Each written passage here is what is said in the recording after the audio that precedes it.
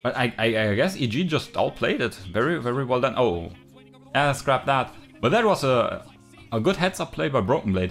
A bit greedy from EG, I think, to overextend this play, but still nice heads-up play. Oh, exhaust clean. Danny.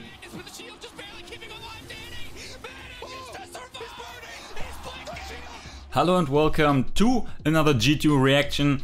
I've been reading your comments and I'm going to give G2 a shot. I'm going to change my perspective and be more lenient towards them. So we're going to see them face off against Evil Geniuses. And so far, looking at this draft here, I think G2 just wins all around the board. Impact has a good matchup there on top in the isolated 1v1, but the 2v2 top is not that great. Also 5v5s are hard. I think EG again, like, yeah, well played here. Nice gank by Jankos. A bit weird impact flashes there that late. Obviously I think Q from the monkey is not able to be flashed. But yeah, my point is, I think EG, they're a bit stuck in the past with some of their champions. I think G2 is really well put together. Like their fighting style, their scrappy style, that really fits with their comp. They can really fight well around top side. Flagged here. So far has shown great performances on the Kai'Sa. Oh, yeah, that's the right combo. You start with E, you don't want to QE.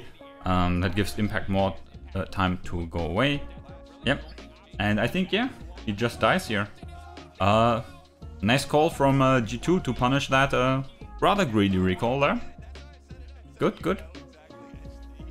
Okay, Rift Herald. Ooh! I mean, steals are 50-50, that's luck-based, but... Okay, yeah. But this fight, obviously, yeah. If you compare, like, power at this point here, it is a bit too expected that G2 wins this.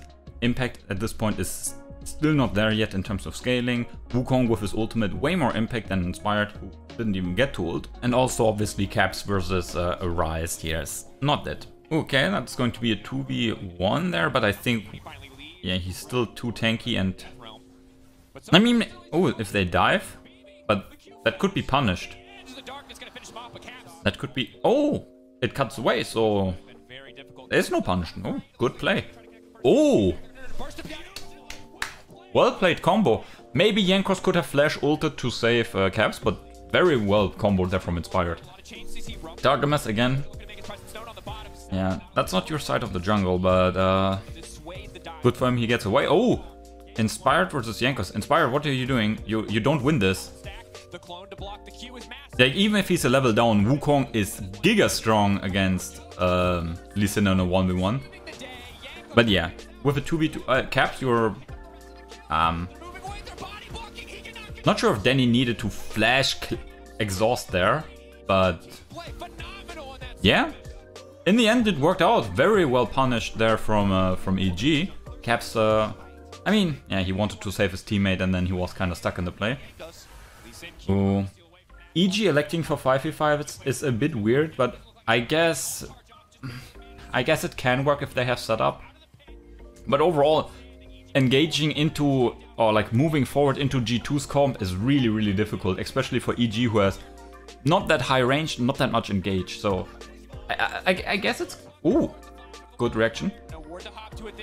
But I guess EG just outplayed it. Very, very well done. Oh, yeah, scrap that. But that was a good heads-up play by BrokenBlade. A bit greedy from EG, I think, to overextend this play, but still, nice heads-up play. Oh, exhaust clean. Danny.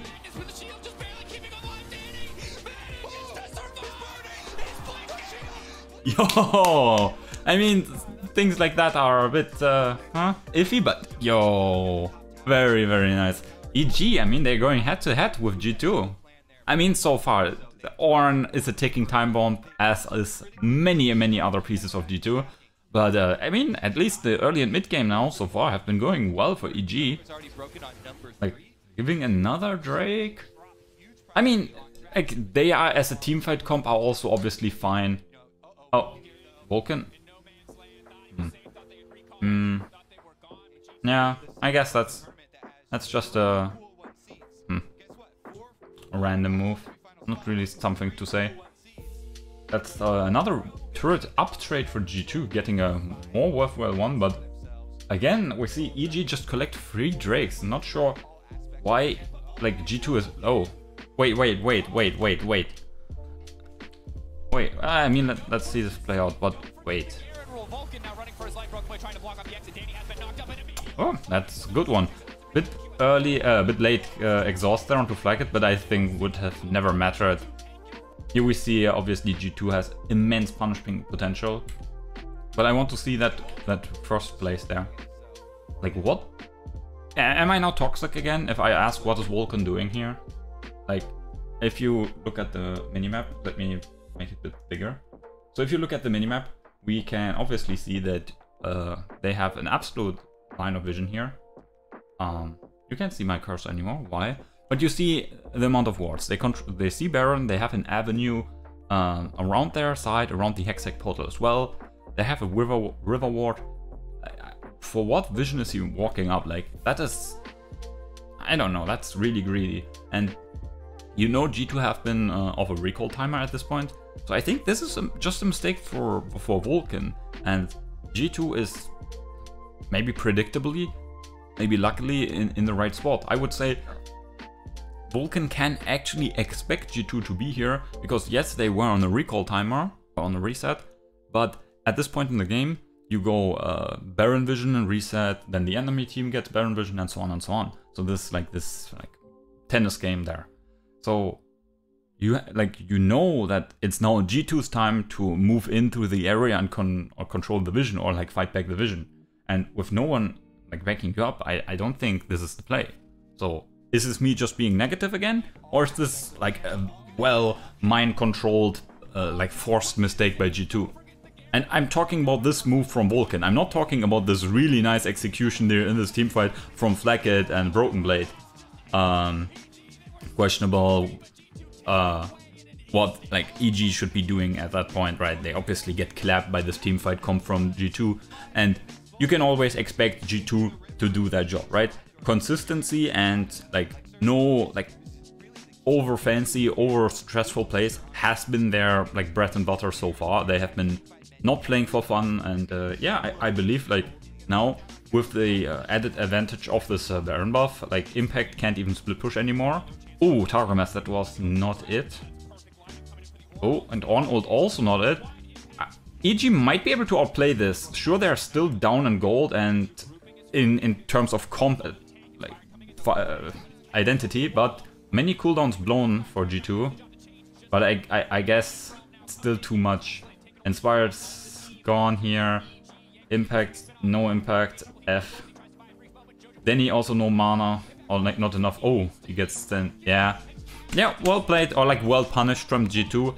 And like again, from what I've seen in this game, G2, they're really clean. Like they are not doing anything needlessly.